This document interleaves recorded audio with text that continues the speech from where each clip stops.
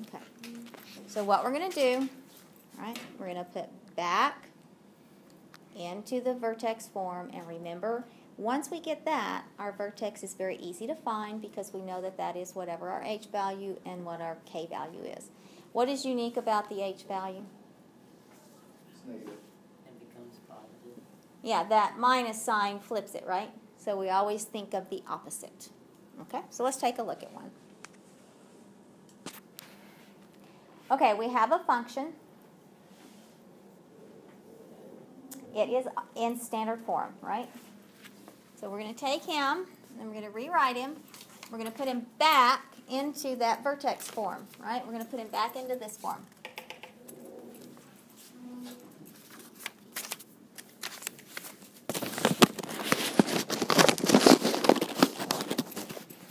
So here's the difference in what we did and what we're going to do.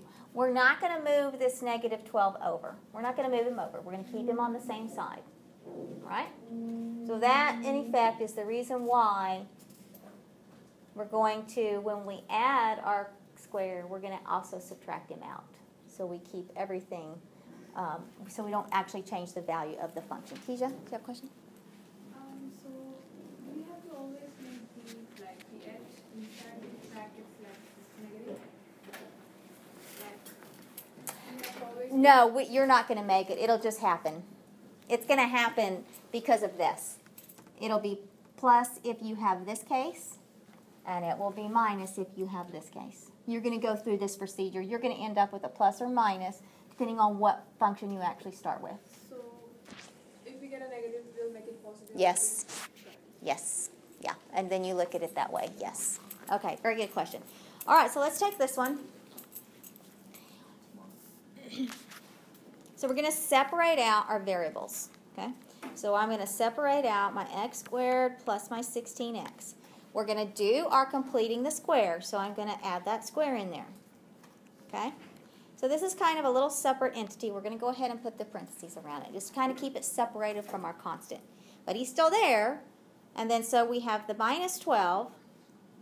Since I'm staying on the same side of the equation, since I'm adding the square in here, I'm going to take him out over here. So I'm going to subtract him out over here.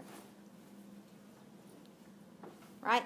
Because we're staying on the same side of the equation. So that's kind of a little tweak. We just kind of have to change it up a little bit. Okay. So if you're going to go through your process, what's going to go here in your square? 64.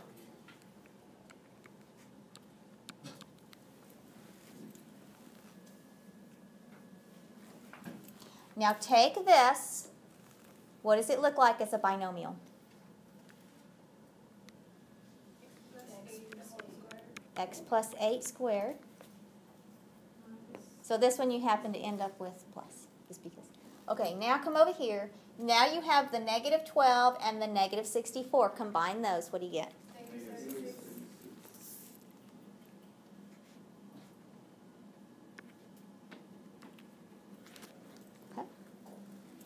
And so basically this is our function. We'll bring that f(x) down. Does that look familiar? Is what, Doug? The completing the square process. We took our 16. What's half of 16? 8. And 8 squared is 64. So the root of 8 shows up in our binomial, but the 64 is our completion. And we always divide that by 2. Always. Okay. It's the pattern. Yes. Thank you. You're welcome. Did somebody else have a question? Preston, did you say something? No. Okay. All right. So does this look familiar to you?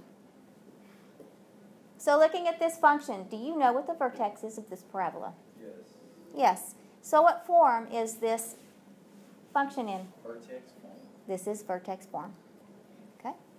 So you just used what you did. We just took our completing the square process. We started off with a function that was in standard form. We used our completing the square, and we turned him into a vertex form. So tell me what the vertex is. Negative 8. -8 and negative 76. Okay?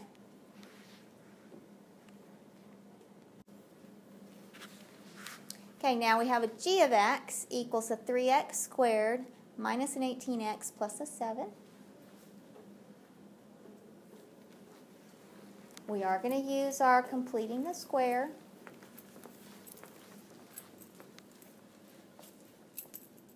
What is different from this one and the one we just did? It has a 3 for an x squared coefficient. Is that going to work for us? No. So we need to get that out of there, okay? So we're going to divide them out. So if we do that, what would we be left with? We would have x squared minus 6x. Okay. We are not, 7 is not a part of this, right? He is not part of the completing. So we're going to add in our square. Okay. And now we've got our plus 7. Okay. And again, since we're staying on the same side, we're going to have to subtract that square out. But, yes, but you notice that in actuality, that square is actually being multiplied with a 3. You see that? So when you subtract him out, that 3's got to go out with him. So when you come over here to subtract your square out, you're going to multiply it by 3. So you're going to have 3 times the square.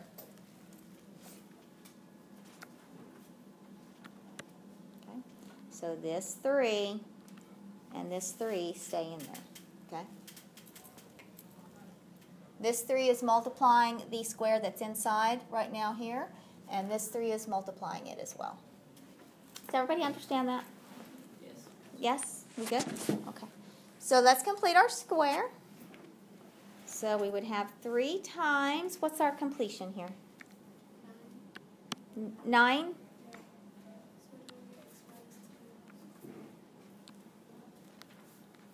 Okay. So our would be x. Why is it minus, Keisha? Right, because of our negative 6x. Okay. Now, let's come over here and take care of this. First thing we need to do, order of operation, right, PEMDAS? We must multiply. So let's multiply that. 27, thank you. So we have a negative 27 and plus 7. Negative 20. So bring that over.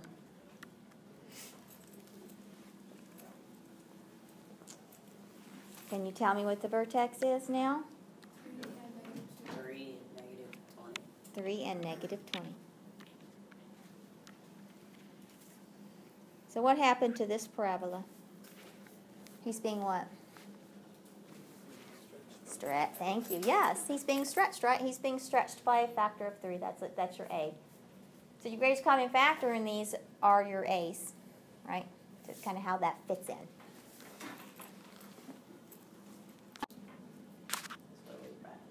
Okay. So you had an x squared plus a 24x plus your completion. 144. Okay. I'm going to put the 140. Okay, so your completion was 144 because half of 24 is 12. 12. So what was your binomial? X plus 12. X plus 12 plus 1. Squared. Okay. Oh, what did I forget? Ah. So we're going to take him out over here. So our 144 over here. Okay, so what's 145 minus 144? 1. So plus 1. So that gives you a vertex of? Negative 12 and positive 1. Okay. Questions on that one? I think I checked everybody's. I don't think I checked. Eunice, did I check yours? You can check mine. Yeah, I don't think I got over to view 4 over here. Did you get it? Okay. All right, let's do one more. Okay, so how did you fix this one? You have to divide by 5. Okay. That 5's got to go, so that left you with what? Negative 10. X squared 10x. Okay, and then we're going to complete that, so we'll add in our square. Parentheses. And then we still have the 128. Now, when we subtract, what do we have to take into account? The 5. The 5. We've got to take him out as well, so 5 times whatever our square is. So you ended up with a for completing your square? 25. 25. Okay. So your binomial over here, bring your 5 down. That 5 is a what? What's he doing to the parabola? He's your A. What's he doing to him? Stretching. So he's stretching. Right? That grows from the factor. Okay. You have what inside? X. Minus 5. Why is it minus? Because At minus 10, right? 10x, I should say.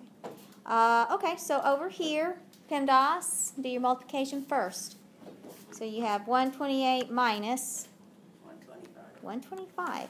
And 128 minus 125 is what? Positive 3. Plus 3. Okay, so there we go. We're back in vertex form.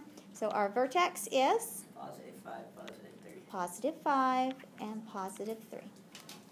Okay, so we've got a parabola sitting, its vertex is sitting at 5, 3. And he is opening up or down? Up. And he has been stretched by 5. 5. By 5. Okay. Any questions on that one?